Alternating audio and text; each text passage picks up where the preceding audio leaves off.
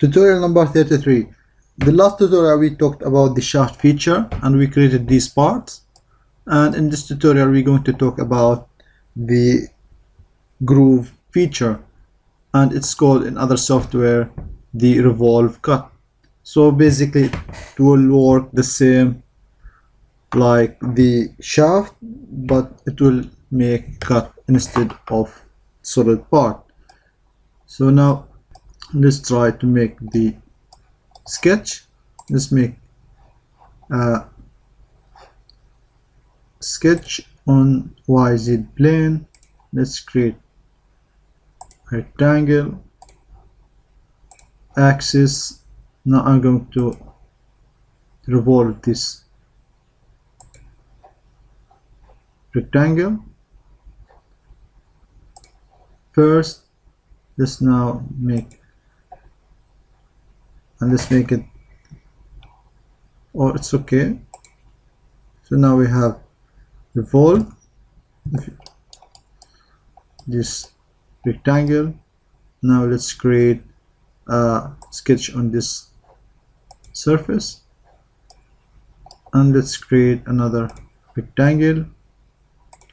You can add dimensions if you have place. Just I'm going to show you how to use this feature.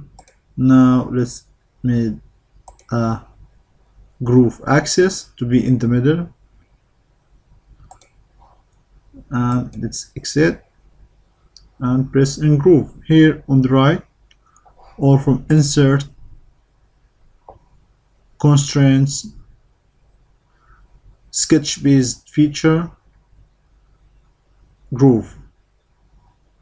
So now let's choose groove from the right side here, and you can notice here if we click preview, we created a cut through that part.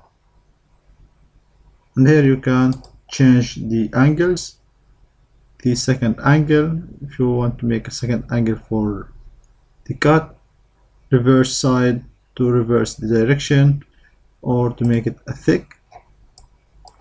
Let's click preview, and this is how it looks. So this is the major idea how to use the groove and revolve with one sketch, having the profile and the axis in the same sketch.